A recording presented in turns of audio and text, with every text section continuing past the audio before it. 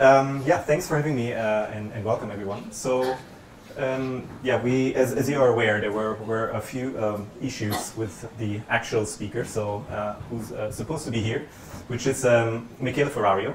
So this is kind of like the first lesson I want to teach you guys tonight. So you gotta kind of be prepared for everything, right? Stuff happens. So yeah, I'm not Michele Ferrario. You may have heard about this already. There was a crash of some air show plane at the Changi airport. Michele was in KL, supposed to fly in. Airport is closed, so that's luckily he was not on the plane, right? But he's stuck in KL, so that's why I'm here for you guys tonight. Nevertheless, so the reason why I'm here is that we're co-founders together in a company called Stashaway. I'll tell you a little bit about it later in the session. So. As Clemens mentioned already, I also have actually a quite extensive background in entrepreneurship. I want to kind of give you a quick run through of what I've done so far in my career. So I started with an internship at the BCG. That was actually while I was still at school. I studied computer science back in Munich. Did the internship because, I don't know, it was kind of the obvious thing to do. You were just kind of like, back then, like it was kind of a lot of my classmates did an internship in consulting, a couple of months. So I thought I'll try it out. It was definitely a possible career path for me. But then actually decided that I found it interesting at part, but then I was kind of missing the actual implementation of what you do, right? So what you do in consulting is you produce a lot of slides, a lot of PowerPoint. You can get to pitch or present your work, of course, with the clients. Hopefully it's useful for them, but most likely you're not going to find out if it's even useful for them, because they basically, you're just not around for the implementation part, right? So by the way, during my studies I was part of a program a bit similar to your program here called the Center for Digital Technology and Management, CDTM. That was a collaboration between the two large universities in Munich, and focused very much on entrepreneurship. So there were classes, actually there was part of curriculum, classes on building products, on building companies, stuff like that. There were also events such as these, and there was a quite active community. So when you surround yourself with a lot of people that have kind of the joint interest of building a company, doing something on your own, it becomes much easier, because the hardest part in founding a company is actually step one. How do you even find a team? How do you choose who you work together with? How do you find people that you can trust, people that complement your own skill set? So I was in the lucky position that I had a lot of these people around me, and so actually like pretty soon, so 2007, this was right after school, I founded my first company called Weave8. And we were kind of just a team mix out of different, we had a business guy, we had two computer science guys, and a designer. And the idea was just to build web applications, to have kind of sort of an agency business, and then build a product kind of at the side. So I would say the first problem with that was that we didn't really have a very clear focus as we started the company. I mean, we literally came together saying like, okay, we're going to start something, but then we weren't like entirely sure what that something would be. And it turned out that the agency business that we then did to kind of sustain ourselves, like we obviously needed some sort of income, it starts eating up a lot of your time, right? And so while you think you will have enough time to spend on developing the actual product, the actual company that you wanted to launch, we ended up not having that time, and we spent a lot of time on the agency business.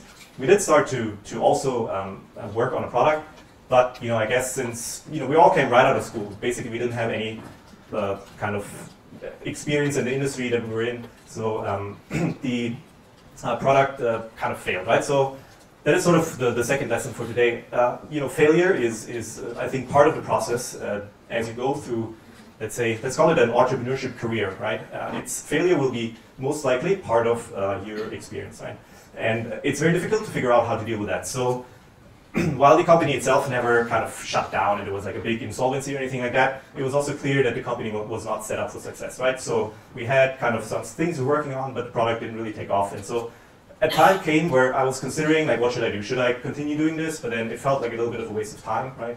Or should I just say, okay, that's it, like I'm just going to do something else?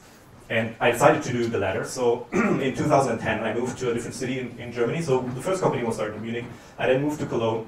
I met a co-founder that I actually worked together with during the next 4 or 5 years or so.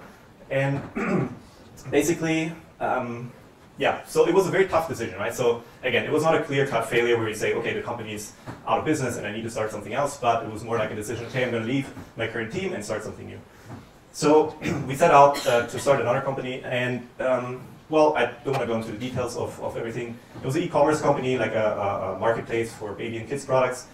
Long story short, you can see another failure, right? So basically, in this case, it was not as nice. It was an actual insolvency proceedings. A company went bankrupt. We had about 15 employees or so, which we had to let go. So a very, very unpleasant experience, right? Then, you know, I kind of was at the point where I was like, okay, like e-commerce, there was e-commerce. We did a little bit of e-commerce before as well. I was like, okay, e-commerce, no more e-commerce. Like, it's just very, very difficult to start e-commerce company if you don't have the right amount of capital and everything. So then what happened was, because, and that's kind of another sub-lesson or how to deal with the failure. So as we were, kind of, there was an announcement that, you know, the company is insolvent, business going down. Because of that kind of PR announcement, one of the guys from Rocket Internet, you may know Rocket Internet, they're behind companies like Lazada and Zalora here in the region, reached out to us and was like, oh, that's great, like you're a team of 2 founders, you're e-commerce, you have e-commerce experience, do you want to work for us and start a company for us? So remember, I was like, no more e-commerce, and then Rocket Internet comes, which is doing only e-commerce company building. So I was like, okay, well, let's see. Then the next thing they said, again, I was living in Germany at the time, they was like, oh, by the way, it's going to be in Russia. And so I was like, oh, that sounds, well, at first I was just laughing and I thought, okay, that's not going to happen. But of course it did happen. The offer they made was pretty good. I discussed it with my co-founder. You know, the actual experience that we thought we could get exposure to was super interesting because, well, now I felt like, okay, it's not just e-commerce, me doing it by myself, but now there's actually a company that has proven. They have in Germany, they had a company called Zalando, which was very successful in e-commerce. So now my mindset changed to, okay, now I can actually learn something and make it happen maybe this time, right? So we moved to Russia. We started a company called Mingle, furniture e-commerce. Again, failed. Not as fast, of course, so we started, like it was a long story, like maybe a year and a half, built the company, figured out ultimately that, you know, logistics and especially warehousing in Russia is a very, very difficult endeavor. So when you think about it, you have stuff like size of a couch and stuff like that. It becomes very difficult, like to deal with it in a logistics way. If you think about Russia, if you ship something from Moscow, you ship it like almost all the way to the border of Japan. It's very, very long distances. Stuff breaks. It was very difficult, right? So the other company we started at the time was called Westwing, so that was a second business that Rocket Internet was just investing in, and they were rolling it out in Russia as well. That one was also furniture, but like smaller stuff, accessories and stuff like that. So that one went much better. I put a question mark here because the company still exists. It's not a tremendous, you know, golden star kind of thing, but it's going decently well enough, so we'll see what happens with that, right? Then personally, I decided that I didn't want to work for Rocket Internet anymore. I felt like I was not entirely in the kind of entrepreneurship role that I had wanted. That's mostly because the way Rocket Internet sets up companies is it's kind of an incubator, right? They find a founding team, they have an idea, they give you a lot of money, they put you in charge, you grow very fast, but then it still doesn't feel like, first of all, you get a relatively small amount of the shares in the company, so it doesn't feel entirely like your own company, right? So as I had done the real thing before, I felt like I want to get back into that and I want to start my own business again. So I ended up leaving Russia and moved to the US. That was more for personal reasons. My wife is American, so she started a job there, and so we moved there together. And I started a company called Personio. That's a HR and recruiting software. And so again, even though I put a success sticker here, it was not that simple. So I actually started a company by myself. I wrote the code, I designed the product, I recruited the first the first 5 or 6 clients or so. But then a time came when there was around Christmas, a day before Christmas. Actually, I was just on vacation, on holiday with my parents, and you know, by then I had one customer, and then that one customer told me, okay, we're actually pulling out. We're using your competitor software. And I was at a point where, you know, I was by myself. I had built the entire thing, and I was like, okay, like that's it. Like I'm gonna stop. Like another failure, right? Like you need to see, like, hey, something failed here, failed here, failed here. So I was like, oh my god, this is it. But then I was like, okay, now I've already put in like a year of my time, so I might as well give it another shot, right? So then, you know, about 2 months later, I actually gained those 4 or 5 customers that I mentioned, and kind of it turned around everything, right? All of a sudden, I was busy onboarding those customers, and the company actually went, you know, things went really well all of a sudden. So, so basically, yeah, I then moved on. So this is again more of personal decision that I moved on from that company. I'm still a shareholder, but I moved on mostly because the company was focused on Germany. I was not in Germany, so I instead decided to recruit a team of founders that ran or is still running the company at this point. Then I moved on to found a company called Divit. Divit is an e-commerce analytics tracking company. So basically the whole company was set up in a quite different way. Like we had a remote setup. So my co-founder was in Sweden, I was in the States. I moved them to Singapore during that time at Divit. We had a couple of developers across Asia, and so while the company was doing quite well and we had a decent product vision, I felt like in the founding team things weren't like perfect. I felt like between me and my co-founder, the skill set was not like so nicely distributed. I lacked a little bit of the product vision of myself, and so I ended up in a situation where I was not necessarily looking for something else, but I wasn't like super happy either. And that's actually the time when I met Michele. So as you know, the supposed speaker for tonight, my co-founder. That was like summer of 2016. At the time, he was still CEO of Zalora, but had decided already to leave Zalora and wanted to start something new. I was, at the time, co-founder of Divit, right? Thinking about like, this is not ideal, but nowhere near of leaving the company. And he basically told me about this idea he had about Stashaway. I'll tell you about it in a second. And I thought the idea was really intriguing, but then it was like, I was like, okay, but I'm actually like a founder of another company, so very difficult to just say, okay, you know, guys, carry on by yourself, I'm going to do something new. But actually, I felt like the opportunity with Stashaway, with Michele, again, because I think the team is very, very important, I saw a lot of potential in that, and so ultimately I actually decided to leave the current company. I, of course, made sure that we hand over everything properly, find a new CTO, and make sure things keep going. And then started Stashaway together with Michele. Here, you know, the success is yet to be determined, so let's hope it's going to go well. Yeah, so as you can see, like I founded, that's actually company number 7, so I was a little shocked when I created that slide and I realized it's already 7 companies. But yeah, that's basically where I come from. I was usually, to give you a bit of my background, I was usually the CTO of the companies, co-founder and CTO, so handling all the tech, the product, and partially also operations. So these slides are actually from, and that's kind of lesson number 3, are kind of from Michele. And you know, the thing is, you know, if you want to start your own company, you're going to have to do a lot of pitching, right? We're going to hear some pitches tonight. You're going to have to keep telling your story over and over and over and over again, like to everyone you meet, to any potential investor, potential customer. So, you know, and even though Michele is doing most of the pitching, I'm oftentimes part of the meetings as well, so I know his story by now really well as well. So basically, Michele's idea was the following, right? He was a premium customer with a bank, and he had, so premium customer means you have a relationship manager, right? You have someone you can call, someone you can ask about issues, someone who will try to sell you certain products. And basically, you know, he was at some point like a little bit disappointed, let's say, with the advice that he got. And so he started like looking up that relationship manager on LinkedIn. And so what he basically found was, okay, she was actually a cabin crew member just a few years back.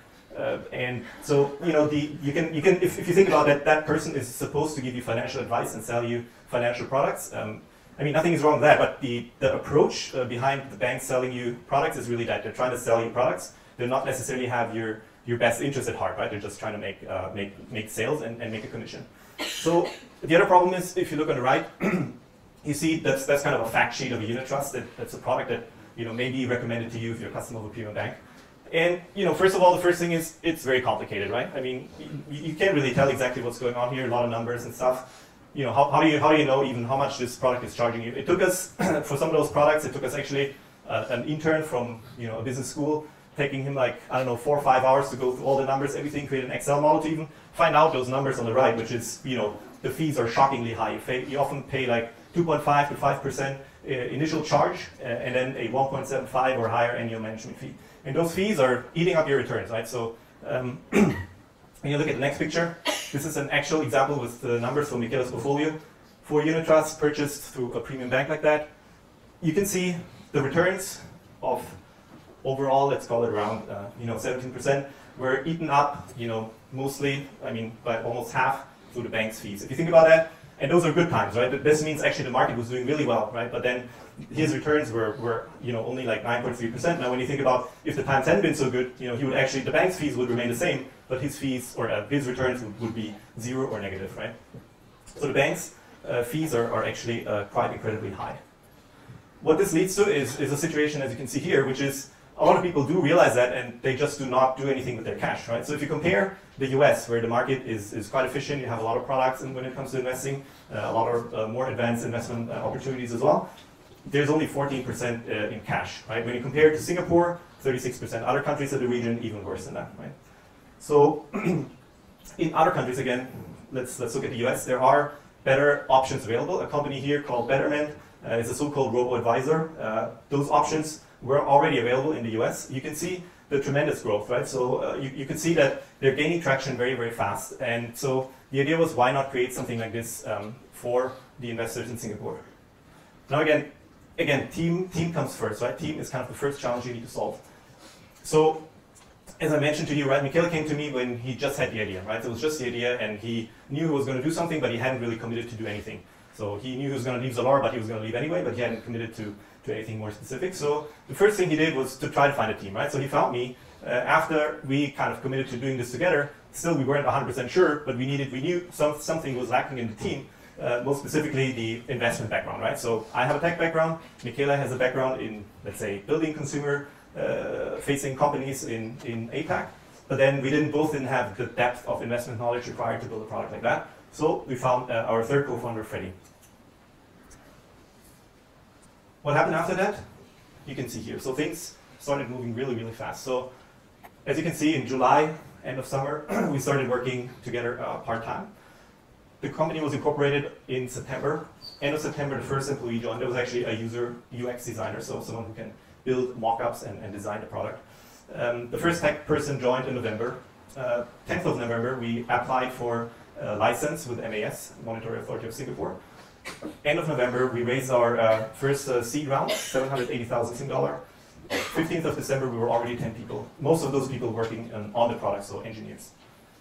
Then in about January, February, did around 3 rounds of prototype testing with our product. So the first thing, again, we did was just to build a prototype, put it in front of people, get feedback, and then start building the technology behind it, actually.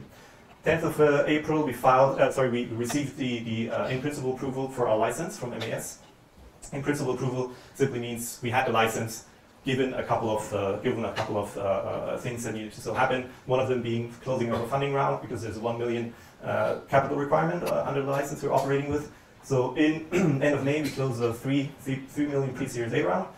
We then got, end of May, the CMS license from MES, launched the beta version in mid of June, launched publicly a month later, and by now have thousands of users on the platform already. So that's in short kind of where we stand right now and how everything happened. So of course, first of all, you should take a look at Stashaway itself. I think it's a very good service offering that we provide for young people, older people, for anyone really. We're also, of course, always looking for talent. So if you're yourself interested, doing an internship, a job after school or whatever, feel free to apply. Join the team at Stashaway.com. You can find it on the website. And of course, also on the engineering tech side, we're always looking for talent. So if you're interested yourself or you know someone, feel free to always recommend. So that's roughly about myself. I'm happy to talk about any questions. Again, it's obviously a ask me anything session, so feel free to shoot. Okay, so at this point, audience members, do not be shy. I have Amelia to my left. She will pass you a mic if you have any questions. So for those who have, put your hands up. Anyone? Anyone has any question? The gentleman on the far side.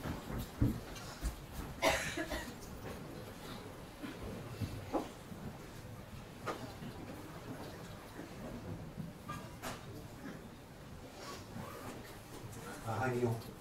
Quick question. You mentioned. Can I have your name first, and then proceed with your question? Okay, I'm Hermin from the Masters of Innovation class. Just question about your experience in e-commerce. You mentioned that there's something that you wouldn't want to go back to. What were the biggest challenges you faced, and what learnings have you get from that? Right. So one of the problems I faced at the company called Shopperella was so we were a marketplace, right, for e-commerce. So we were providing a platform for merchants to sign on, and kind of like Amazon Marketplace, right? You have different merchants buying and selling stuff. So the main problem for us was to get size, right? So meaning you need to reach a certain size in order for those merchants to become attractive, because for them, ultimately you're going to be a competition, right? So especially the smaller shops are going to be very happy because for them you're an additional distribution channel. You usually don't have enough distribution, so you're going to be happy to take that on, right? Now, but for the problem is that in e-commerce, like it's very much driven by price, right? So the problem is the price usually is dominated by the larger merchants that have larger volumes, larger quantities, and therefore get better prices. So the problem is then how do you get those larger merchants onto your website, right? If they're smart, they will realize like, okay, like I'm just gonna create another competitor, so why would I go onto the platform and support them, right? So it was and that was kind of the main challenge, right? So we had a very hard time getting these larger shops onto the platform. We had a bunch of smaller shops, but then again, that was also the market in Germany. A lot was dominated by like price comparison engines. So people would maybe find a product on your website that then they go on Google, check the price, find it somewhere else cheaper, they buy it there, right? So very difficult to build kind of this trust relationship with the customer. I think it's possible if you find your own niche, right? You find something where you can through content, for example, you can create a better experience overall. You can provide better reviews or better content around the products that you sell than any of the bigger players is paying attention to, right? Because for them it's just a small category and it doesn't make sense to put that much effort into it. So you can own that like smaller category, right? But if you're too broad, then it'll become a size game, right? So that's why companies like sponsored by Rocket Internet, like Zalora and Lazada here in the region, they work because a lot of capital was put into it, right? And that's mostly the success of a guy called Oliver Zamber, who's heading up Rocket Internet, and he's incredibly good at fundraising, right? So he was the one running around and like raising millions and millions and millions and tens of millions of euros for companies that existed only on paper. So he was the one that got like all the capital in, and then it's much easier, right? Because then you operate on a much larger scale, and it's going to be easier to kind of go out and attract customers. But if you want to kind of bootstrap it, it's very, very difficult. And so that's kind of what we tried at Shopperella, and it didn't work. So the money that you got, was it used mainly to build the engineering team or to incentivize people to come on board? At Shopperella? Yeah. The money we raised was mostly for, I would say maybe, I don't know, call it like 20% or so spent on marketing, and then the rest mostly on team, right? Because again, in the beginning, you're going to have to build a product first. So what we actually did in that case was we licensed the product from a existing company that had a similar business in a different category in electronics and videos, which kind of was another problem, right? Because then when you license the technology like that, what it does, it's nice because it gives you speed, like you can launch faster. The problem with it though is that it takes away the flexibility to pivot, right? So after, I don't know, let's say half a year, we kind of discovered that, this is actually not going so well. Like, in a normal scenario where we had like built everything on our own, we would probably have said, okay, let's try something else. Let's try a different approach.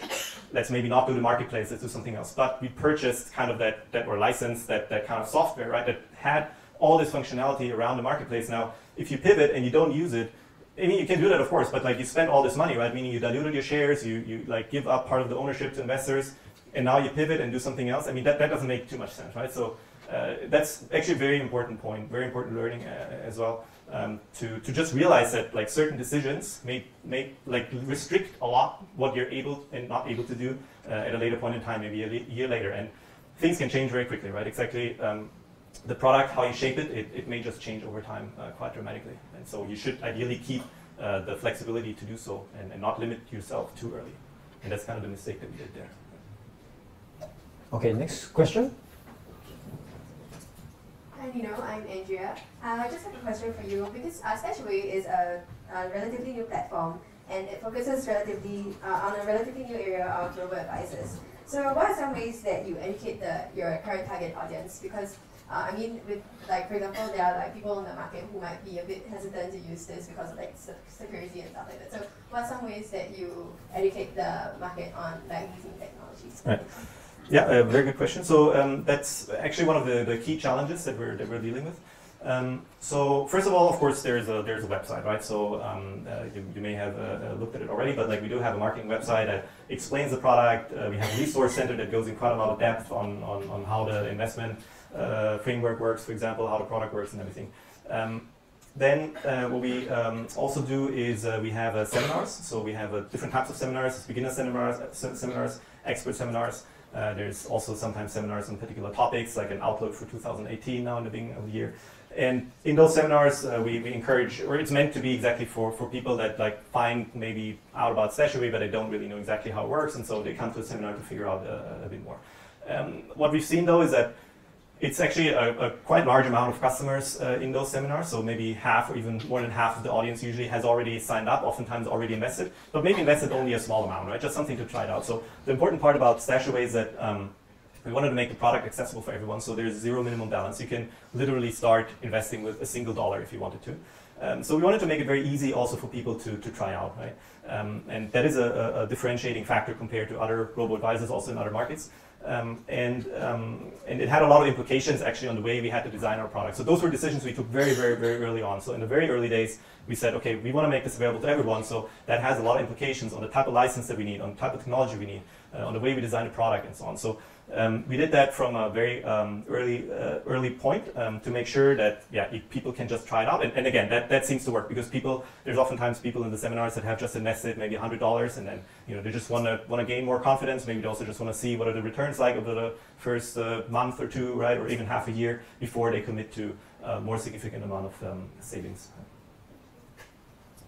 I think we have time for one. I think we have time for one more question. And yeah, thanks for sharing. I had a similar question actually. sorry, can we get your name? All right, my name is Anshit. I'm an undergraduate at SMU, studying business.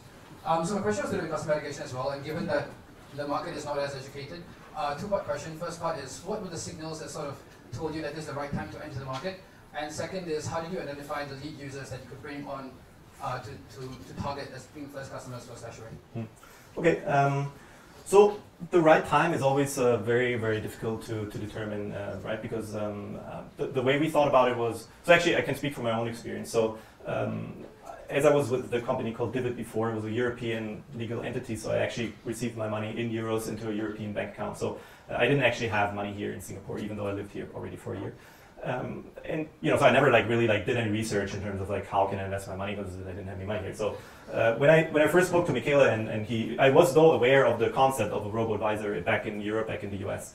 And so when Michele first talked to me, he was telling me about the idea of launching a robo-advisor here in the region. My first reaction literally was what? It does not exist? Because I didn't know, right? I didn't do any research and I was surprised. For me was okay, Singapore is this financial hub, why not, right? Why would a product like that is successful, very successful actually in other parts of the world, why would it not work here, right? So it's kind of like that makes it easier, of course, right? If you see that there's other markets where your product already works and you compare those markets to yours, again, if you look at this, it should work even better, right? Because if you're in the US, what you need to do is you need to convince people that whatever they have already invested, they invested with you. Well, here, the only thing we need to do is convince people to invest their cash that is sitting on their bank account, right? So in theory, it should actually be easier. So those were things that we looked at. But then, of course, you never know, right? I mean, ultimately, you just need to try and go out and maybe talk to people. And so that's the second thing we did. So talking about kind of potential target customers, Michele was, and actually all of the founders, we were all kind of our own customers, right? So I did use the same method of investing before, while I was in Russia, I invested in ETFs directly. I was a customer of a company called Scalable Capital back in Europe before I started the business here. So I was my own customer, right? So I knew kind of what the product should look like. Michele the same way, the other founder the same way. And so we kind of had then also, of course, a network, right, of people that we knew and that were in similar backgrounds, similar environments. And you talk to, of course, you start talking to them. I remember Michele had a couple of barbecue evenings with some of his more senior folks at Zalora. And, at some point you kind of get the same feedback over and over again. It kind of you kind of start to realize there is something there. And I'm not just making this up myself, but rather, I can actually see a market. The same actually situation here at Personio. I was starting the company because out of an own problem, right? So I was again my own customer because back at Mingle and Westwing we were around 150 employees. We were kind of trying to manage all these employees in Excel files and everything, and then it became very, very difficult. And I thought, why is there no software solution for small, medium-sized companies, right? And so I started the company. So I think it's much easier if you're yourself actually your own customer, because then you need to still go out and talk to other people, of course, right? Because you'll always have a little bit of a biased view, but it makes it much easier to identify the customers and to talk to them and to think about things and try to offer them a solution rather than just hearing their problems. If you're more familiar with the domain and ideally would be kind of your own customer, the own customer of your own product, right? So that would definitely help, and that's sort of how we approach it. Can I have a question, please? I'm interested in your career as an entrepreneur and all the path, the arrows you go through. You know, you were hired by Rocket Internet to continue some business in Russia. Now, what do you think were the characteristics that they chose the two of you? Because, I mean, you're so many failed companies. You just failed, right? Yeah. So what was it about, you know, which is really interesting for students here. What was it about you? What characteristics do you think you had to make you to make them interested in you, to hire you to continue this entrepreneurship route? Right. So it's a very interesting question. So I think you know, ultimately failure, from my point of view, and I see the same way when we fail in any of our companies, when we fail at Stashaway, the same way, right? It's not like everything is always going well. We do make mistakes, and I think mistakes are perfectly fine and failures are fine. The most important thing is you need to learn from it, right? So that's what I try to do. Now, that is probably not what made like the Rocket Internet guys hire us, because like how do they know whether or not we just fail? Like how do you know? Like it wasn't like an interview tell me like what did you learn out of this failure? It wasn't like that. Actually, the interviews with Rocket with Nino Ulsamer are usually about five minutes long. So literally, so he asked me because he knew I was a computer scientist. He asked me what programming languages do you know? And I started like PHP. I was like, okay, but are you really good at that? And I was like, yeah, of course. He's like, okay, and that was literally the interview more or less. So, so about that, I think Ollie is really good at like judging people very fast, and he makes up his mind, his opinion on a person very quickly, and he's usually right, surprisingly so. I don't know how he does it, but he's usually right. So I think coming back to like what's important, right? I think it's super important that you are like very like persistent, and in terms of what you want to do, you know, you need to show that like, you know, setbacks will occur, and you need to show that like you're willing to go through these setbacks and just keep doing and like be very determined, right? I think that's a very key quality. If you don't bring that to the table, it will be very difficult. Then I think personally, I think that, you know, it's part of what makes a company's team successful, or a company's kind of setup successful is the founding team, right? So I felt like it was. I would have never ever started Stashaway if it wasn't for these two guys, right? I know that I have my own strengths, and it's around technology, it's around building a product and that kind of thing. But then, you know, I know nothing, literally almost nothing. I mean, now I know a little bit, but when I started the company, I knew nothing about investing, right? So, you know, without someone like Freddie on board, it would have been impossible. So I think it's important though, and that's not always the case. I think it's important that in the founding team you have very clearly defined roles, that you know who's responsible for what. That not everyone is doing the same thing, because then you're going to end up like, you know, going in circles because you can't like make up your mind. For us, that usually doesn't happen. Everyone has their expertise in their own area, and of course we still discuss things, but like it's rather, you know, a kind of open discussion, and it's clearly one person that can kind of inform the others and kind of drive the decision. So I think that's very important. You also need to be like not shy to like do kind of the groundwork and the dirty work, right? So starting a company, especially in the early days, is not as much fun as you may think, right? So what you don't see here is like, there's a lot of like annoying stuff. Like you need to like find an office, you need to like, I don't know, you need to like file all these papers for getting the company incorporated, you need to find an office address, you need to find, I don't know, you need to start creating a PowerPoint template. There's so like many things that are not listed here.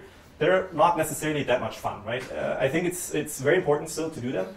And for example, here you can see first tech person joins. I probably had, I don't know, 70, 80 interviews till this point, right? So that gets like tiring. So when I talk about like telling the same story over, and that's at a size where you don't even have a website, right? So it's not like people come to the interview and they know who you are, and they're eager to work for you, right? They don't care. They're like, you like approach them somewhere on LinkedIn, and then you talk to them, and the first thing you do is for an hour and a half, you try to convince them that they should even take the time to even go through a proper interview process with them, right? Well, ultimately, of course, still need to do your interview and like filter out the people that you actually think are, you know, good for your company. But so, and that becomes repetitive, right? I mean, if you tell it for the 20th, 30th time, always the same story. So you need to be very, again, that's persistence, but also, you know, willingness to kind of, you know, do whatever it takes and you know, do kind of the dirty work in that sense, right? So that's, I think, some of the key qualities you definitely need to bring. Again, I think it's more important than pure skill set in a certain area. I mean, that you can always like learn, or like, you know, for me, again, I didn't even have like any investing background. I learned it, like it's not that difficult, right? But I think it's really important that you have these kind of attributes that will kind of set you up for success.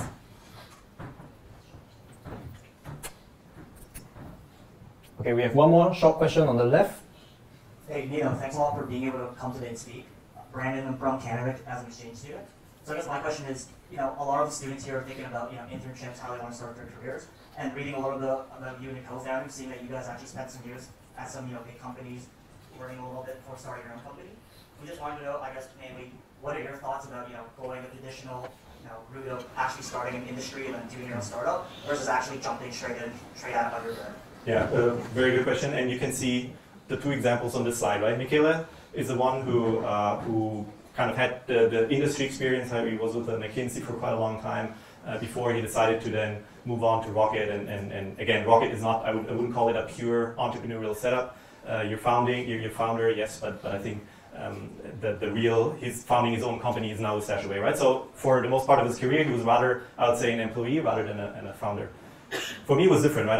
The only time I was actually employed by someone was during my studies as a working student, and so I think it's as you can see, I think both can lead you to kind of a position where you feel comfortable that you're able to found a successful company. I think looking back, I don't regret what I did, right? So if I could look back now and say what would I have done differently, it's probably this, right? So as you go like very fresh out of school, it's difficult to I mean, we were all like super motivated, and we were like, we know everything, and like this is great. But then, as you come together as a team, we were 4 people. If you've never like really gathered like actual industry working experience, and it's a team of only people like that makes it difficult. I don't say it makes it impossible, but it'll definitely be more difficult because you're just lacking a bit of experience, a bit of perspective. Again, here, best example, right? I mean, the only reason I could found this company, HR software, was because I worked in it before. If you haven't worked in it before, you don't know what's going on. And part of the reason the company failed was the product we were building was also a B2B product, and we didn't know the market, right? We just didn't know it, and so it didn't work out. So at the same time, I think what I would probably have done now, looking back, I didn't really have that opportunity, but I would do it if I had it now, is to join probably a startup in a, let's say, exciting role, in a kind of a growth role where you ideally work directly with the founders. Maybe you can even join as a kind of a founder to a team that is already existing, or you at least join as like one of the first hires, let's say, in a maybe and then it depends on your field, right, of study, whether that's more of a generic business role or an engineer or whatever it is. So I think that probably, and the reason is if you are set out to do that on your own, I think that's the best kind of school you can go through, right? Because you'll see everything like as it unfolds. You'll get a lot of exposure. So I think that would be for me a very good compromise. But of course, you don't always have that opportunity, right? It's important that you're in the right position in that company, and that gives you that exposure, that the company is growing and not dying the next day. So it's not that straightforward. But yeah, I do believe a little bit of experience helps. And ideally, I think if you get it in a startup, it'll be much faster because you're just exposed to many more things than if you were to join a larger company. Okay, once again, can we get a round of applause for Nino?